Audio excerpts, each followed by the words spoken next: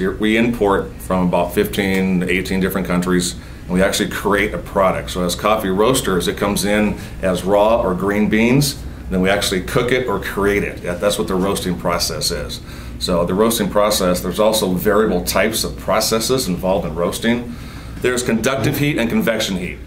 Okay, so there's different types of roasters, different types of drum profiles, and different types of heat transference. So from our standpoint, we're actually a convection roaster. So we have the best of both worlds, we think. So we blow in heat and air, and we'll see that as we shoot the video out there.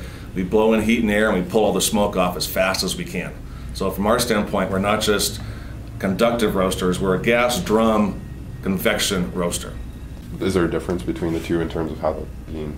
Yeah, absolutely. We actually can get a higher temperature and still maintain a good, even roast profile. Quite often, if you buy a bag of roasted beans, you'll see a lot of inconsistency in the color profile. That classically would be a conductive roasted process versus convection roast. We'll see blends out there. It'll be 4 to 5 bean profiles, and they'll all be the same.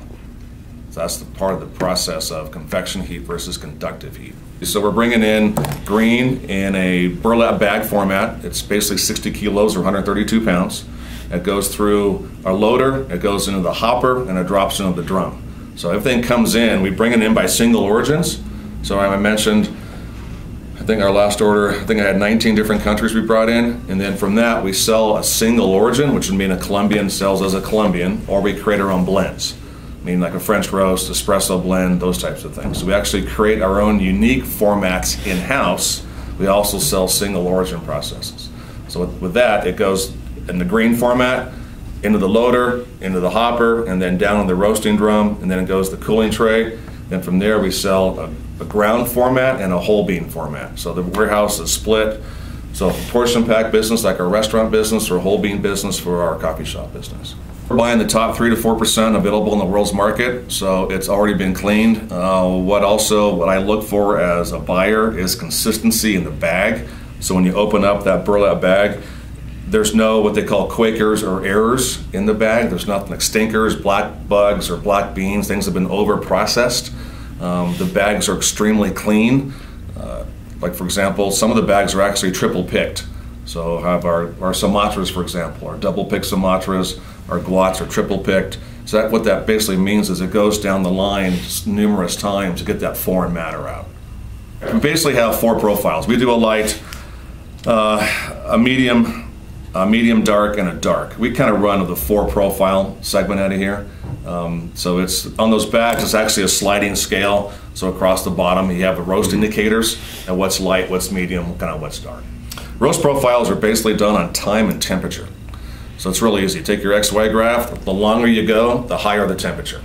Okay, so we know that. And everything is based back on density of the actual coffee bean itself. For example, Costa Ricans are not so dense, or Sumatras are very dense.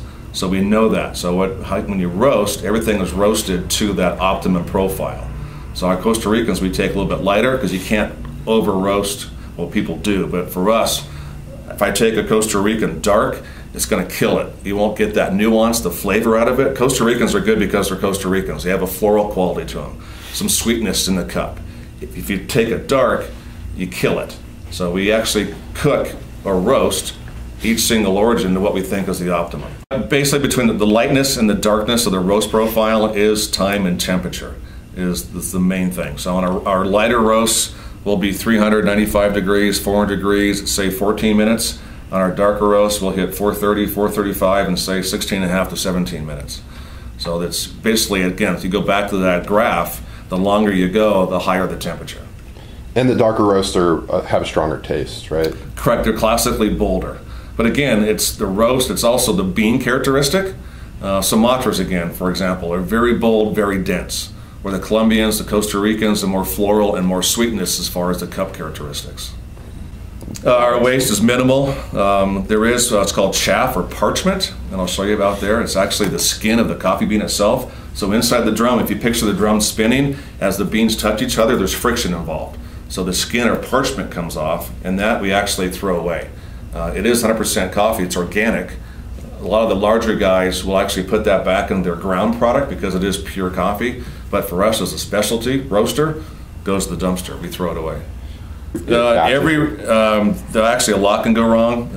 Every roaster has the fear of fires. It's just inherent in the roasting business. We've had ours. We've had several.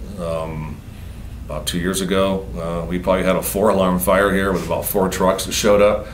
It's just part of it. But we do our best to alleviate it by cleaning and staying on top of it and making sure the equipment is extremely clean. It's probably one of the biggest things as far as having roaster fires. Steve actually cleans the afterburner twice a day, and we clean the roaster once a week. As we say, the proof is in the cup.